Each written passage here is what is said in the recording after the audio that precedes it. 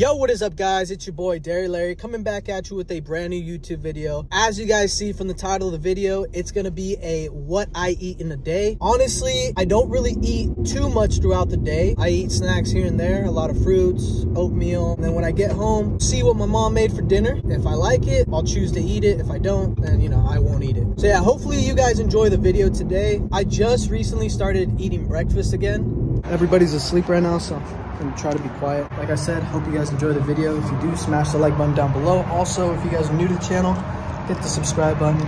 I'll see you guys in a bit. This is gonna be my first snack for the day. So it's got 190 calories, and it's got 23 grams of carbs, 3 grams of protein. So the macros are pretty shit, but it's gonna get me through the day. Damn, dude, I'm hella shaking. I haven't done some shit like this since I was back in high school. Elementary school. Dude, I'd literally wake up an hour before school and I'd start playing Call of Duty. Like, I don't even know what my life is right now. Anyways, boys, let's game because I'm barely level 7. And this game came out like a couple days ago. Sheesh. Breakfast, we got oats and granola, ghost protein, and oatmeal with a little bit of milk. Midday snack, nice little pear. Midday snack, some strawberries and blueberries.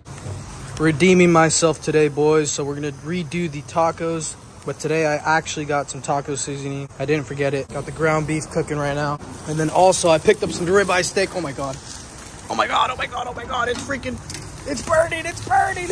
Holy hog, bud. Holy hogsters. Jesus Christ, bud, this thing is freaking cooking.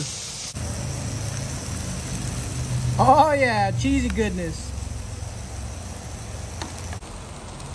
Oh my god. Cheesy goodness. Adicional y de ser juzgado como adulto, pues sería otro tipo de condena.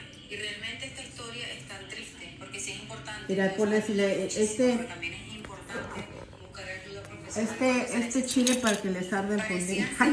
Redeem myself. Put the taco shells in the oven. Got the bev going.